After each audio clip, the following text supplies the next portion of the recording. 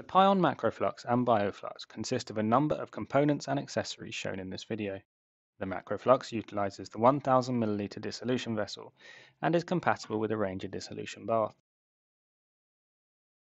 The BioFlux is designed to represent more biorelevant volumes and uses smaller vessels with a working volume of 200 to 250 milliliters.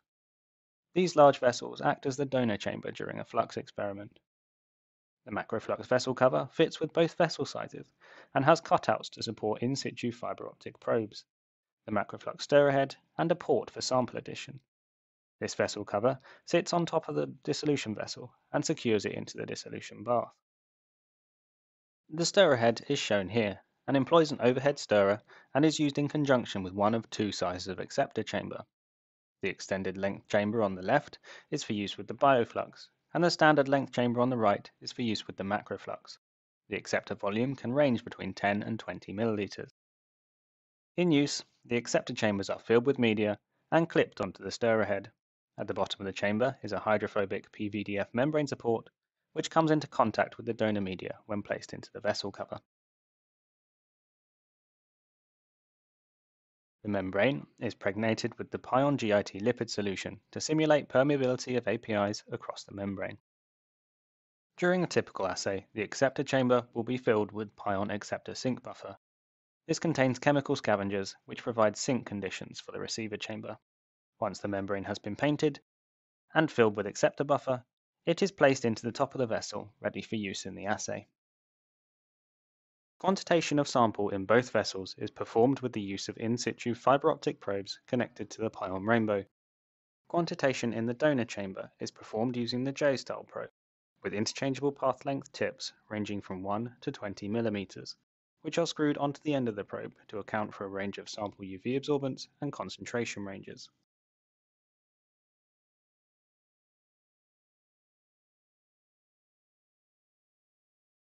Concentration in the acceptor chamber is measured with the miniature style probes, which fit through the top of the MacroFLUX stirrer head to measure concentration directly in the acceptor chamber.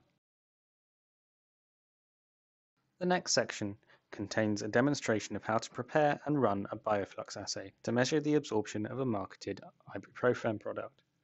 The dissolution bath has been set to 37 degrees, with a BioFlux vessel installed and filled with 250 milliliters of dilute hydrochloric acid at pH 1.6. This has been allowed to equilibrate to assay temperature. The first step is to paint the membrane support with the GIT lipid. 50 microliters of the lipid is pipetted onto the surface of the membrane, and the membrane is rotated to ensure complete coverage. Once fully coated, the previously opaque membrane becomes translucent. Once the membrane is painted, the acceptor chamber can be filled. 20 milliliters of ASB is added to the chamber, and the chamber is attached to the stirrer unit.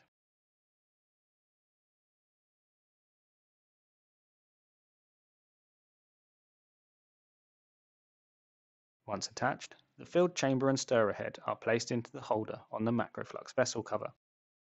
The membrane at the bottom of the chamber is submerged into the dissolution media. This is done as quickly as possible to prevent the membrane from drying.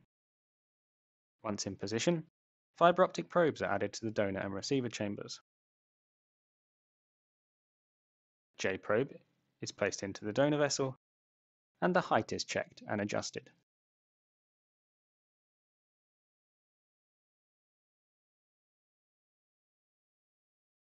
The miniature probe is then placed in through the stirrer unit and into the acceptor chamber.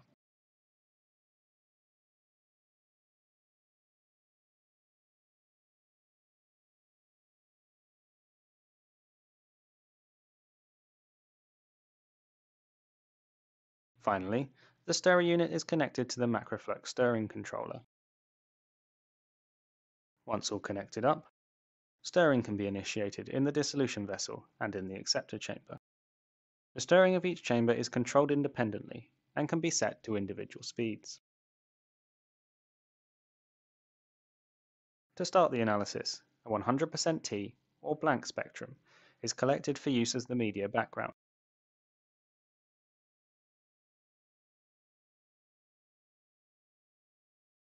A previously collected calibration curve for the ibuprofen sample has been imported into the software. A separate calibration curve has been collected in each media and for each specific probe.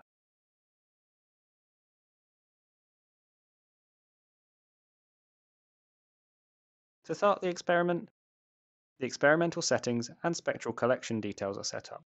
During this example, 240 spectra are set to be collected with a 30-second interval, giving a total experimental duration of 2 hours. During this setup time, the sample is prepared for addition. Addition of the sample should be performed simultaneously with starting the experimental run. The sample is added via the port in the MacroFLUX vessel cover, and dissolution of the sample begins.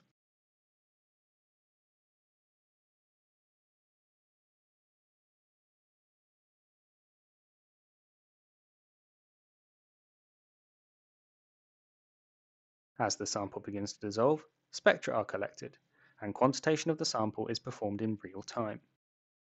This short clip shows how the dissolution and flux of the sample is seen over the first hour of the experiment.